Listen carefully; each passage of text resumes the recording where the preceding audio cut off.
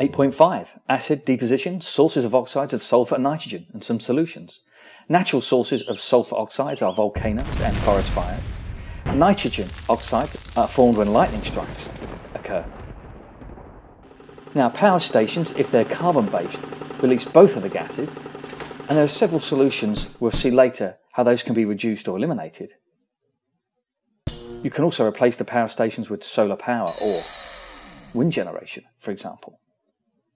Neither produce those two oxides. A sulfide smelter, again, there are solutions for that.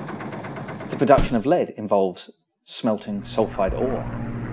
Planes produce nitrogen oxides, as do cars. But you know what? If you take public transport, then that will reduce your emissions by quite a bit. Alrighty, let me land the drone and let's look at again in a bit more detail. So natural sources of sulfur oxides, SO2, SO3, are volcanoes and forest fires. Natural sources of nitrogen oxides, lightning and bacteria. Didn't mention that before. Power stations produce both sorts if it's a carbon-based fuel that's burning. And if you treat that fuel before, during and after combustion, you can reduce the emissions. You can improve design or add a catalytic converter. Don't forget, you can replace the power station with a solar power or wind power, which have no emissions. Sulfide smelter, again, you can treat the chimney exhaust and use an improved design to reduce sulfur oxide emissions.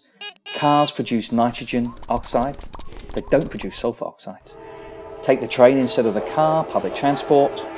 And finally, don't forget, planes produce nitrogen oxides.